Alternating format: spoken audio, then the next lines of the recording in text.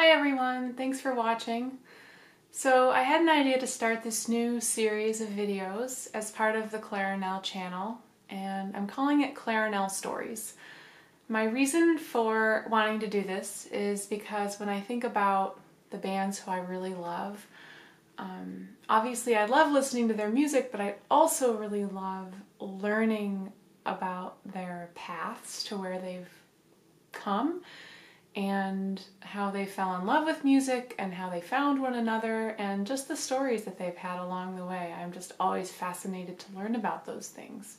So I thought this might be a fun way for me to share with you not just my clarinet playing, but also a bit about my own story.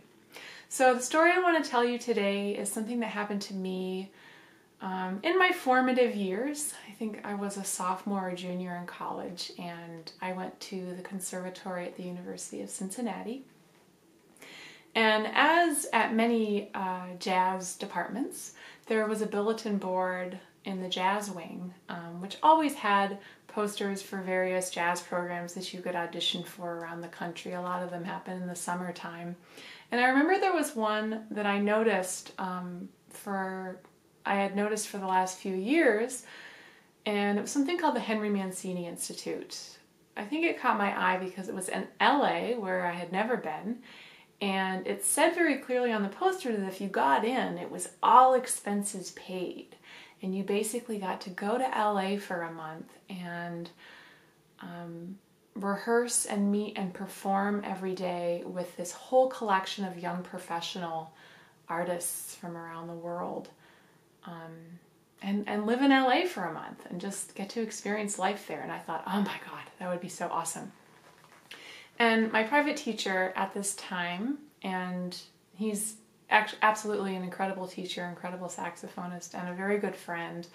And at that time, I believe he was just being honest with me, but he had told me that he really felt like they were probably looking for someone with more of a rock sound, more of a pop sound, which I could understand because this was in LA and we were going to be playing a lot of film music and that kind of thing. And he knew that I had a much more sensitive, soft approach to jazz and improvisation. So he told me he thought they might be looking for someone with a different style than me. And I remember giving it some thought and deciding, well, I'm probably not going to get in, but what the hell, I'm going to audition anyway.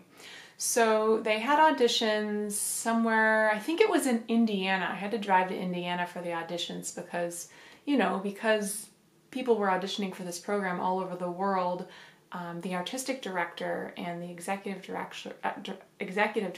director actually traveled around to the auditions in different cities.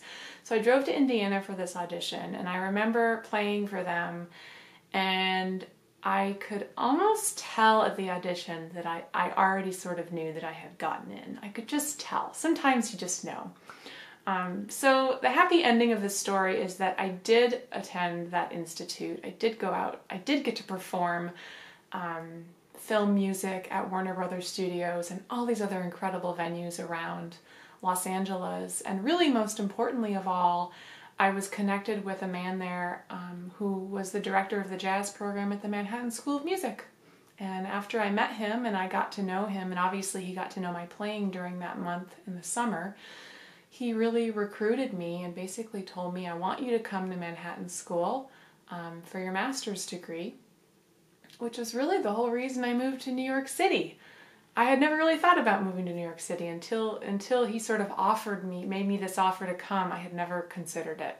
So I guess to me this story is a great lesson for myself, and I hope for others, that you never know how just going for something, even when it feels like the odds are probably against you, you never know how going for that thing can change everything and can actually change the course of your entire life, which is what happened to me. I was in New York for 10 years, which just led to all sorts of incredible opportunities, getting to perform all over the world, and all of that. So that's the story I wanted to share today. And if you're enjoying this Clarinelle Stories idea, please, like, comment, let me know.